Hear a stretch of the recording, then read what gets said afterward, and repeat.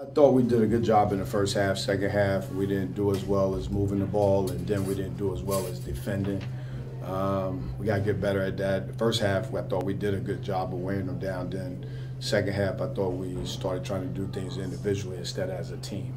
But, you know, it's our first game. We were just talking about it in the back. Usually you get a chance to have scrimmages and all that. We didn't get that this year. So this is our scrimmage type, you know, getting the jitters out and you know, making all the mental mistakes. But we take wins. It's a win.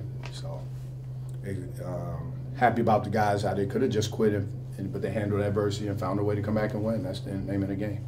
They played real hard. It was a good team.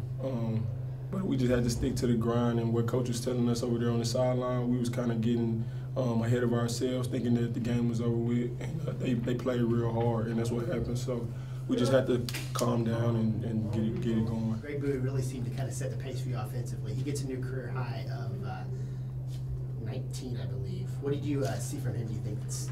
We need him to score. You know, he started in the middle of the year last year, and he was a scorer in high school. We need him to score. You know, we want to have about three or four people in double figures. We want that. So he did a really good job of setting it, came out and very aggressive, and did a really good job for us tonight. It's just all about preparation, just coming to the gym early, going every day. Just make sure you stay to the same routine. You just got to work hard, and then it's just staying confident.